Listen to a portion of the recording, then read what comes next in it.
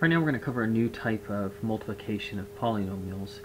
This particular one says that we want to take this first function, f of x, and multiply it by h of x.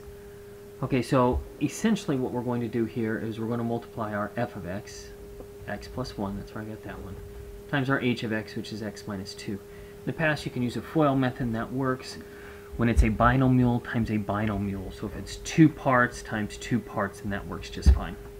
But when we get into more complicated ones, there's a better method, and it's called the box method. I'd like to go through that one now. On this one, with the box method, basically what we're going to do is draw a box. Now this one is a 2 by 2 box here. 2 on up and down and 2 side to side, because there are only 2 terms in this first one and 2 terms in this one. You'll notice as we go throughout some other ones, you may have a 3 by 2 box or whatever else, but it just depends on how many terms there are in each of these. But there's only 2 in each, so I just make a 2 by 2. Okay, now on this one here, the first one, I'll go ahead and write x here. I got that x from right here, and it doesn't matter what order you put these in. I could write these up top, but I write my x here because it's a positive x, so that's where I got that one. And then right down here, I'm going to write whatever this second term is. In this case, it's positive 1, so I write that one.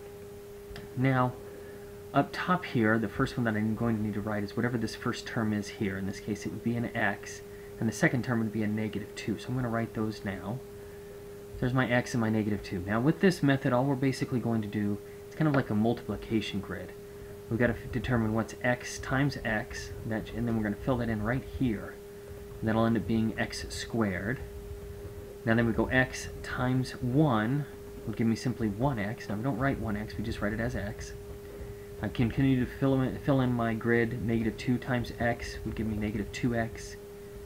Then negative 2 times 1 should give me a negative 2. Okay, now I've got this all filled out. Now I just really have to combine like terms. I notice that this one is an x, and this one's an x, so I can combine those two.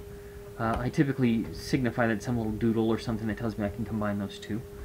Now, I'm just going to rewrite it all, but combining those two, this is going to be an x squared, I know that, and let's see, I've got a negative 2x plus x should give me a negative x, and then minus 2. So my answer on this one should be x squared minus x minus 2, just by creating the box method. And again, it's just basically writing out a binomial times a binomial, so it'll be a 2 times a 2 box, 2 by 2, and then fill in each one of these, then combining like terms.